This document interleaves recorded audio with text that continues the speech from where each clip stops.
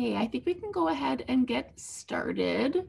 My name is Maura Shu, and I'm one of the Adult Services librarians. And my co-host today is Emily Borsa.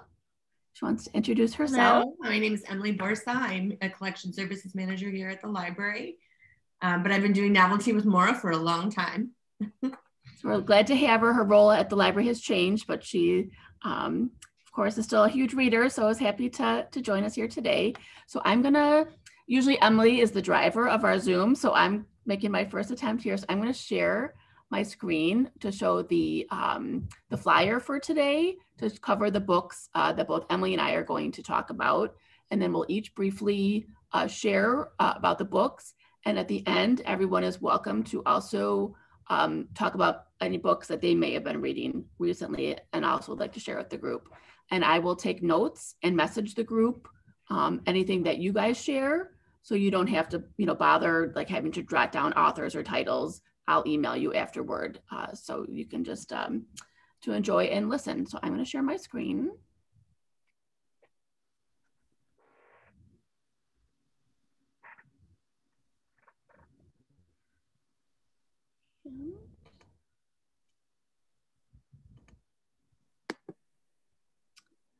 Okay. Must have closed my file that I needed. So we'll give me 1 second. Let me try this again. Here it is. Okay. So you might need to move your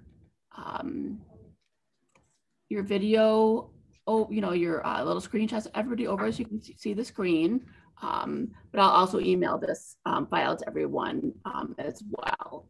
So I can go ahead and get started and talk about the first book on my list. So my first book is called Great Circle by Maggie Shipstead. And this was a really big book, both in length and scope. And it tells the intertwined journeys of an aviatrix born in 1914 and an actress who was cast to play her in a movie about her life a century later. After being rescued as infants from a sinking ocean liner in 1914, Marion Graves and her twin brother Jamie are raised by their uncle in Missoula, Montana. It's there, after encountering a pair of barnstorming pilots passing through town and beat up biplanes, that Marion starts her lifelong love affair with flight. And she, at that time, decides that her life's passion and her only goal is to become a pilot. And that decision shapes her life in very unexpected and dangerous ways. It also becomes her destiny as Marion decides to attempt to circumnavigate the globe by flying over the North and South Poles. So this story is told alternating between characters. And the other main character is Adley Baxter. She has been familiar with the story of Marion Graves since she was a little girl. And this was before she became a pop culture phenomenon and turned into a movie star in a mega franchise. However, she accidentally destroys her career, and this movie is sort of her last chance to reinvent herself, and by playing Marion in the biopic movie. So Hadley's immersion in the character of Marion unfolds along Marion's own story. And the film is based at least partly on the logbook of Marion's Great Circle, which was her flight where she wanted to fly over the North and South Poles. So this was an epic novel. It spans generations, continents, and is very well researched. Okay. My first book is The Lost Apothecary by Sarah Penner. This one is historical and current. It alternates between the 18th century and today. And in 18th century, there's a woman named Nella, and she owns an apothecary that specializes in remedies for women. But on the side, she has a business in poisons. And her only clients are women, and the only poisons that she'll dispense are poisons that will be used against the oppressive men in their lives. So if it's a woman who wants a poison for a man, you're good. She's going to help you. If you're a woman who wants to poison another woman, she won't. So it's only for the men. And Nella's getting on in age and in business, and she ends up with a 12-year-old customer who is actually working for her mistress. it's not the 12-year-old who needs the poison, but her name is Eliza, and she makes a fatal mistake. And that sparks a string of consequences that end up going through the centuries. In present day London, there's an aspiring historian named Caroline, and she spends her 10th anniversary alone in London due to her husband's infidelities. She is wandering around London trying to find something to do, and she wanders across a mudlarking expedition, and she decides to join them, and she finds a mysterious bottle in the river, and she decides that she wants to investigate where this bottle came from.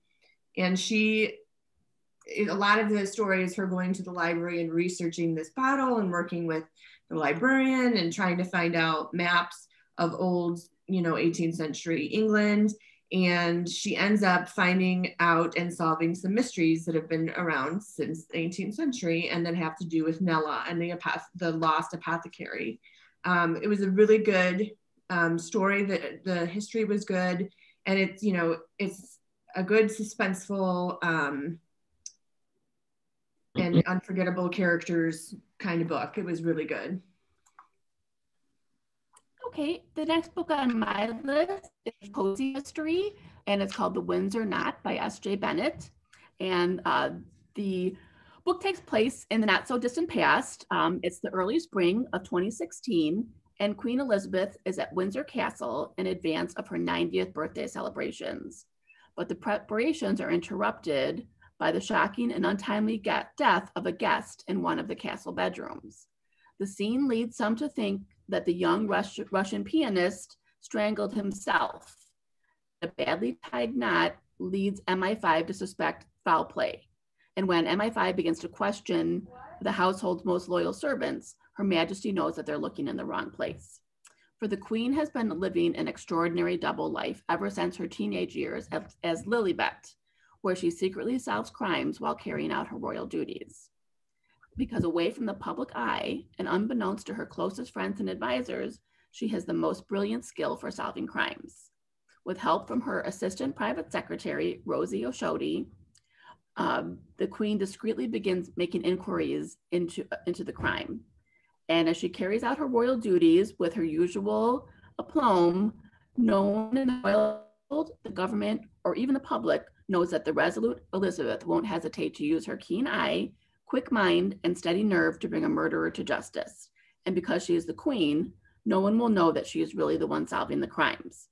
So this author really captured Queen Elizabeth's character and her voice with wit and charm. And we got a chance to see her in a way that she's rarely seen. Kind, yet worldly, decisive, shrewd, and most importantly, a superb judge of character.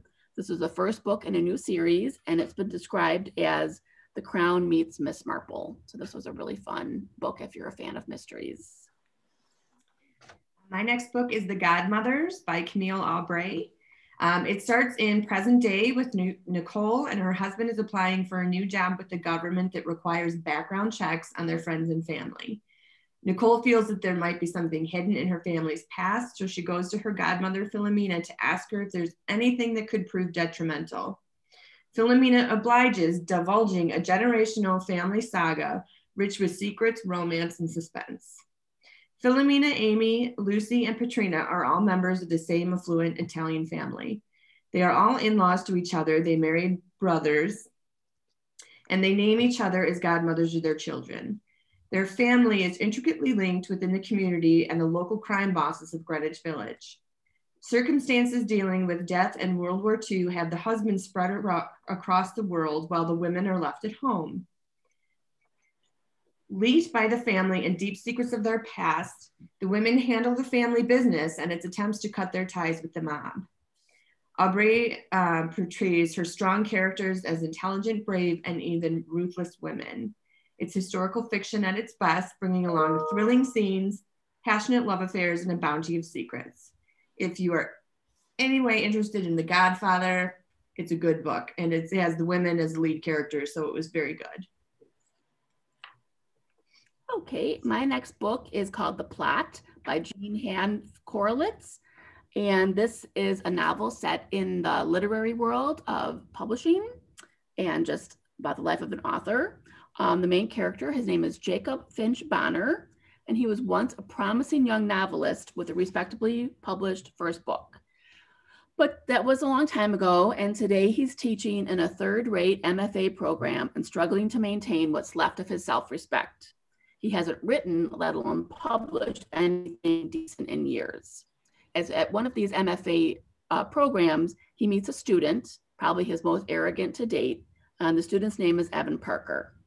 And during one of their, one-on-one meetings where Jacob's supposed to use his expertise as a published author to help this young student, Evan tells him that he doesn't need Jake's help because the plot of the book that he has in progress is a sure thing.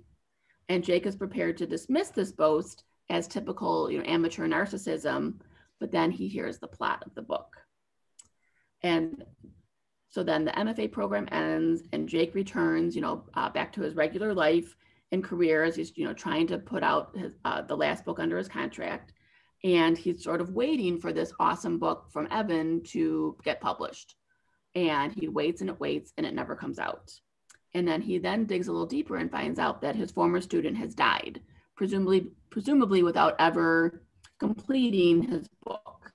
So Jake does what any self-respecting writer would do with a story like that, a story that needs to absolutely be told, and he writes the book himself.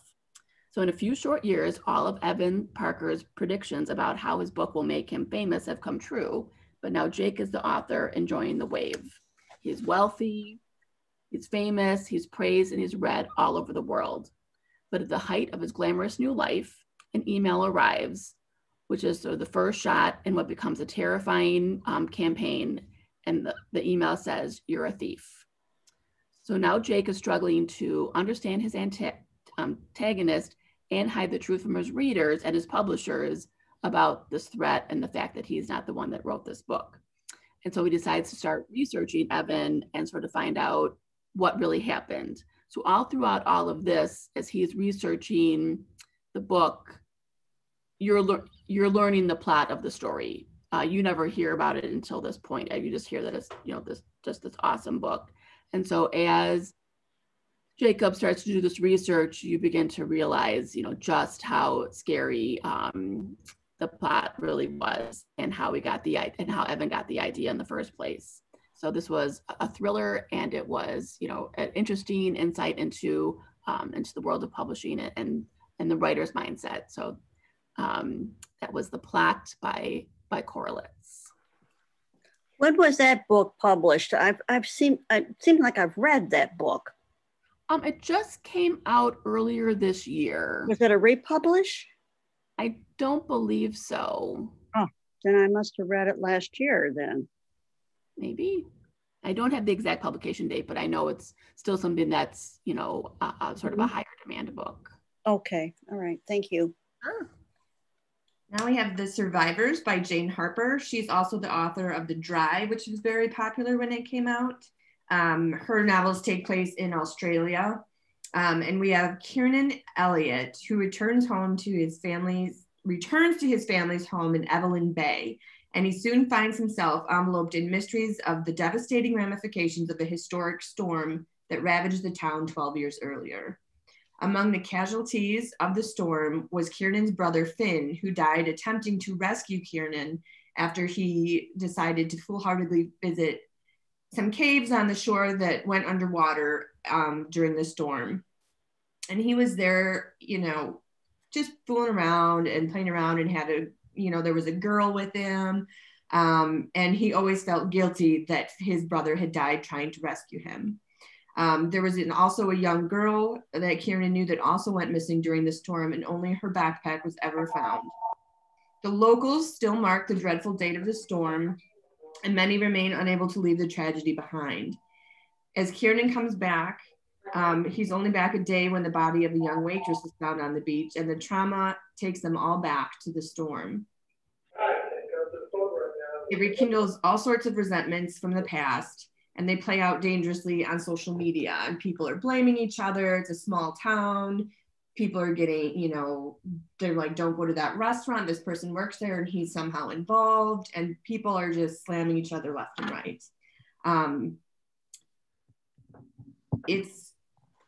Hold on a second. Okay. Soon, things start to slowly come into light. It's kind of a slow burn of a story. Things start coming up and mysteries start getting solved. There's a lot of characters in the story that you get to know and about their past and what they had to do again with this tragic storm. And the author does a great job wrapping everything up. And you do find out all the good answers that you were looking for throughout the story, which are a mystery that I personally like because I like things to be answered. But it's with the setting and the beach and the shoreline and the mystery of the people and the investigation behind it. It was just a really good novel. Okay.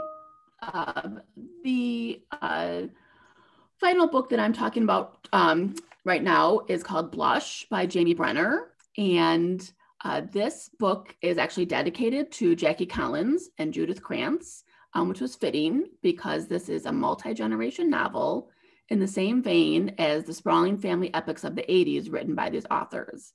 And their books play a major role in inspiring the women that we meet in Blush. So Blush refers to 3 generations of Hollander women who are gathered at their family winery for the annual summer reunion and learn that this might be the very last year where they get to celebrate the harvest. Because unknowns to them, the Leonard Hollander, their stubborn father and grandfather, has refused to accept the modern trends, and as a result can no longer keep the winery in business.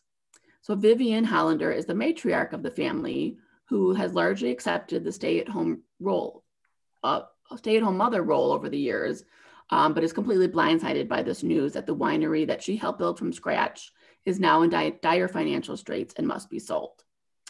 Their daughter, Leah Hollander Bailey, she herself owns a successful cheese shop in New York City, but always wanted to be a part of the family winery. Despite great knowledge and love of the business, Leah's father chooses her brother to work alongside him. So when Leah learns about the fate of the winery, she decides that this is her last chance to exert some influence and try to save the winery. Sadie is the granddaughter and daughter, an aspiring writer who has lost her inspiration for her senior thesis.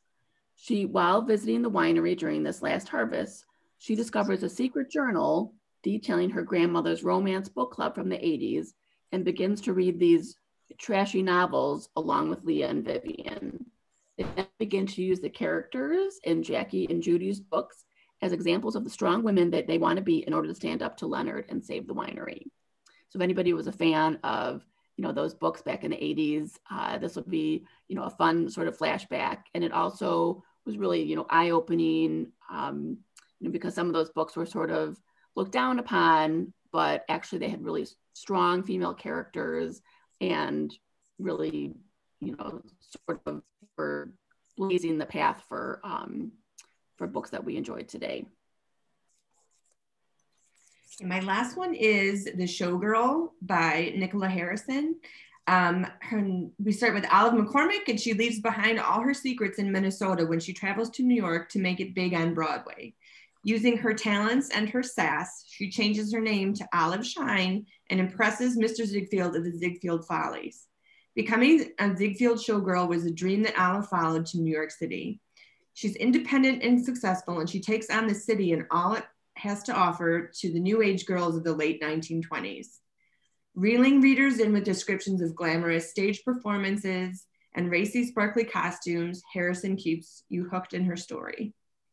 Late night, admiration and applause are all Olive needs in life until she meets Archie Carmichael. Falling in love with the wealthy and progressive Archie, Olive wonders if there's more to life than just performing. Settling down to be a wife will mean revealing the secrets of her past, and she decides if she can be both a wife and a stage performer. It's full of surprises and romance, and it keeps readers turning the pages awaiting Olive's fateful future. If you read Elizabeth Gilbert's City of Girls, and even if you liked it a little, you'll really like this one. I liked City of Girls, but I liked this one even better. Carolyn, I think you'd like this one. I like that one. Okay. I think so. That and The Godmothers too. They're both some good historical. My kind of books. Okay. Yeah. Okay, and I'm just going to scroll down a little bit more. Share my screen a little bit here. Usually, you know, on the handout on the back page, we share a couple of other reads. And these books went along with our summer reading theme of reading books set in other places and focusing on other cultures. So Emily and I haven't read all of these books, but they're books that are currently out right now and definitely fit our summer reading theme. So the first one is called Island Queen by Vanessa Riley, which is a historical novel based on the true life story of Dorothy Kirwan Thomas, who rises from slavery to become one of the wealthiest and most powerful landowners in the colonial West Indies. Then we have 50 Words for Rain by Asha Lemmy. Abandoned by a mother who instructs her never to fight or ask questions, an illegitimate, can't even say that word, illegitimate child of mixed heritage in 1948, Kyoto forges a powerful bond with her older half-brother against the wishes of her formidable grandparents. And the last book, this is one that I was able to read an advance copy of. It's called The Reading List. It's coming out any day now. It's by Sarah Nisha Adams. And this was a first novel by this author, and it was a heartwarming tale about a chance. It's set in a library. I'm always a sucker for a book about libraries and librarians, and it's about how a chance encounter in a library and how a list of library books helps forge an unlikely friendship between two very different people in a suburb of London. So that's The Reading List. And so I will definitely email everybody a copy of this flyer. And at this time, if anybody has been reading anything this summer, or since the last time we met that you want to share with the group, we would love to hear about it. And I'll take notes and include that in my follow-up email. I'm reading a very interesting book that's part of the Book Box program. Someone picked out The American Dirt for me by Janine Cummins. I'm about a third away through the book. It is a great read. It's on Oprah's list. I don't want to give too much away from it. It's things about what we know what's going on today, but this writer has put you that you are the person. I just love the way this is written. I am a mother there with my child fleeing, trying to get to safety with a cartel after me. So it's a good read. I want to recommend that for anybody who wants to read it. It really explains what's going there, but you become that character in the book, the way it's written. The descriptions are so good. I liked that book a lot too. Yeah, me too. That was a very popular book before it even came out among like booksellers. We had Anderson's Bookshop in to do a program for us, and they were talking about it to us and telling us how we had to read it and how great it was and how everyone at the bookshop had already read it. So it's a good one. It's a real good one. And it's a fast read, even though it's about 400 pages. Mm-hmm. It's a fast read.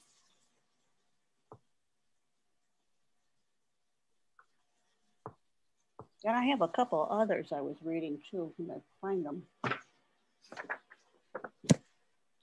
I just finished Nora Roberts' Legacy too. I like that one. It was a different kind of love story involved with it, but it was different. It took us into this, I want to say, is it HBO or Apple, one of them, with this exercise phenomena thing that's coming on TV.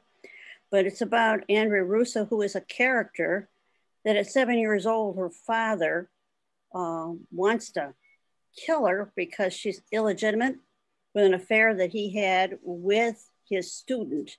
And it comes out that he was a very prolific person in that department, what he taught, having affairs each year, every couple of months with a different student. And she was the mishap of it and how it destroys his life. He comes after the mother.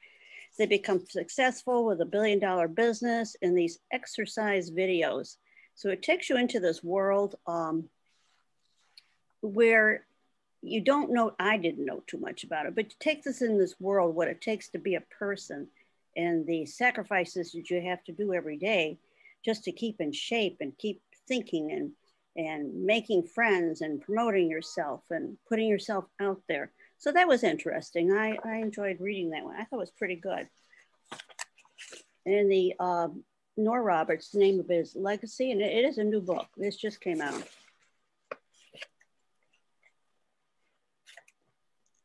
Anyone else reading anything to recommend lately? I recently read The Song of Achilles, which I guess is pretty popular, so there's a chance that you've already read it or heard of it at least, but I would recommend that to anyone. It's a retelling of during the Trojan War, Achilles' whole story. And it just like, it was some of the most beautiful, it might be the most beautiful writing I've ever read. And I thought that the like humanity behind the myths was brought out so well that you felt so connected to these people who are typically bland, and you've heard the story a million times, and so you can't imagine that they're actually people, but you feel so connected to the characters. And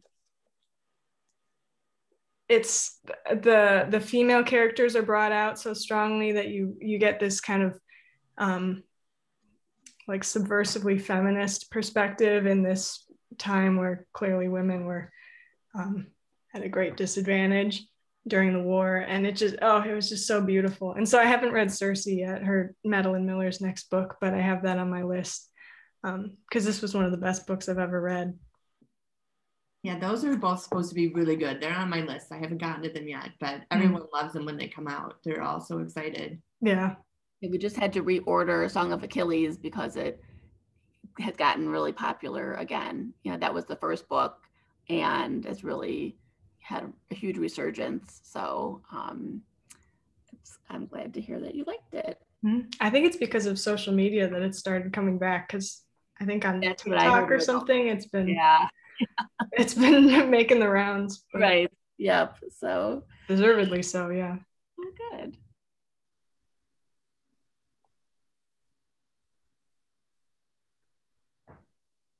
Nobody else is reading. God, that's all I ever do now is read.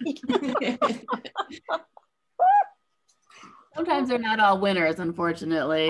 That is so true. That is so true. They're not all winners. I did read another one too that I thought was a good one. But you got to like mystery. So it's called The Disappearing Act by Catherine Steadman. Have any of you read that one? I just finished that one.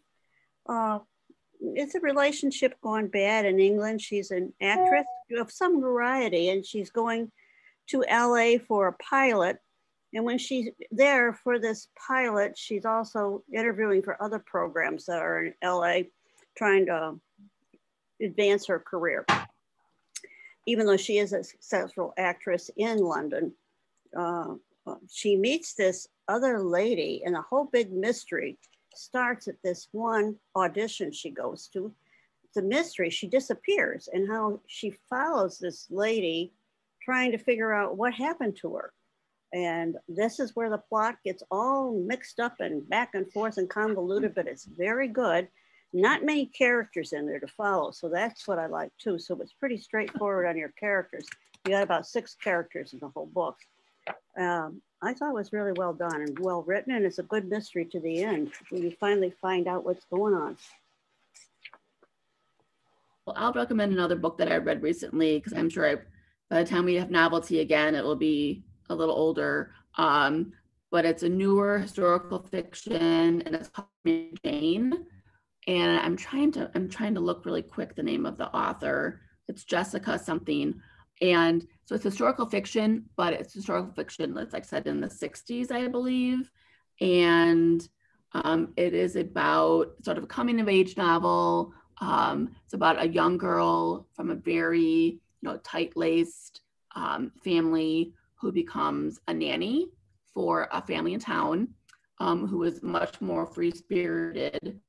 And the big twist of the novel is that the father in the house where she's babysitting is a psychiatrist, and Mary Jane is sworn to secrecy that he's about to have one of his more famous clients come living with them because he's trying to help him get over his drug addiction. And I believe, from what I can tell, it's based on Cher and Greg Allman from the Allman Brothers is the couple that comes to live with them. And so it just really like opens up Mary Jane's world and just, being surrounded, going from her like house to where she's nannying and she falls in love with a little girl, and it was just, I don't know, I really liked it.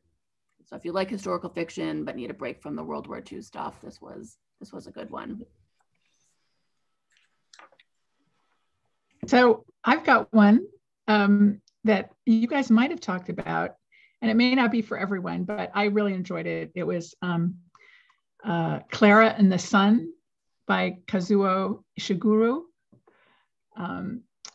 And it's kind of science fiction, but it's about a time when parents buy for their children artificial friends. So these are robots who, you have a sort of a best friend who's your robot, a robot who's your best friend.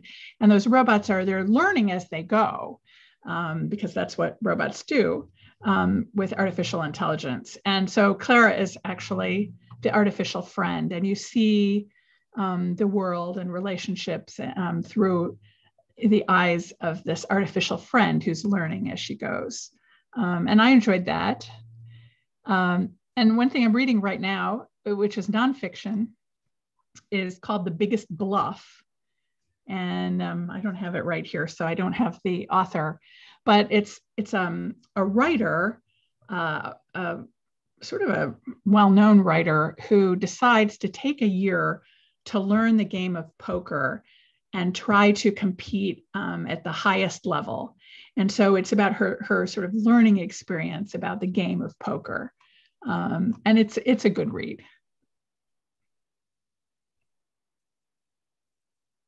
Awesome, thank you for sharing. I like the title. Yes. Bluff.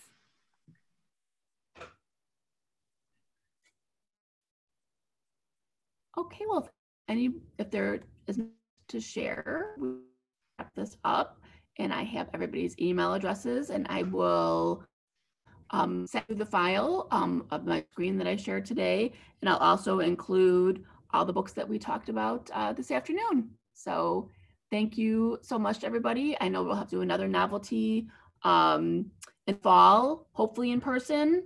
It's not, but we'll be finding that out soon.